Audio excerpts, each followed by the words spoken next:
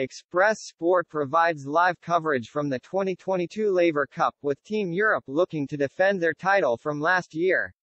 The Laver Cup continues today after an eventful Friday evening session which saw Roger Federer bid an emotional farewell.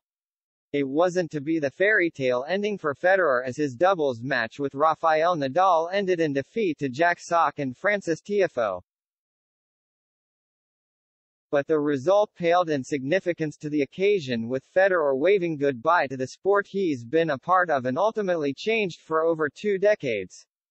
Tears were flowing, with Nadal unable to control his emotions before they left the court in the early hours of Saturday morning.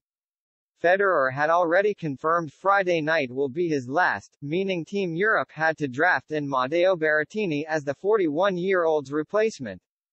Cameron Norrie had also been picked as an alternate, indicating Team Europe would be making another change over the weekend. And the British number 1 has been required to step in on Saturday, with Nadal withdrawing from the Laver Cup due to personal reasons. The action gets back underway at 1 p.m. today, with the scores all squared from Friday's 4 matches.